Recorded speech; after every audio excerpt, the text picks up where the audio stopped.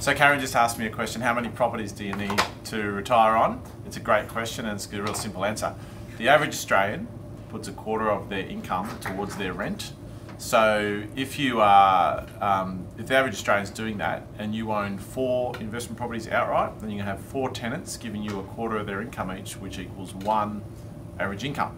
But even when those properties have paid themselves off, you'll still have to pay maintenance, management fees, insurance, etc. So you need a 5th property to draw revenue from to cover the costs of all 5, and you'll end up with 1 average income. So if you want to retire on 1 average income, buy 5 average income investment properties, or 5 average properties lived in by average income earners, use the rent to pay them off, and when you retire you'll hold them all mortgage free and you'll have 1 average income for life, and even when you die that income will still be there and you can pass it on to your kids.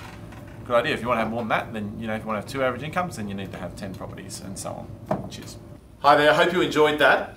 If you think someone else could benefit from that, make sure you share it with them. We'd really be grateful if you did that. And if you want to get into property investing, if you're serious about it, just send us a message. Let's have a strategy session, let's go through it. We have clients all over Australia, in fact, all over the world. And we talk to our clients either in person or via Skype, really easy to do. So don't hesitate, get in there. It's only $297 for a strategy session, and it's 100% guaranteed refundable if at the end of it you didn't feel it was worth your while. Cheers.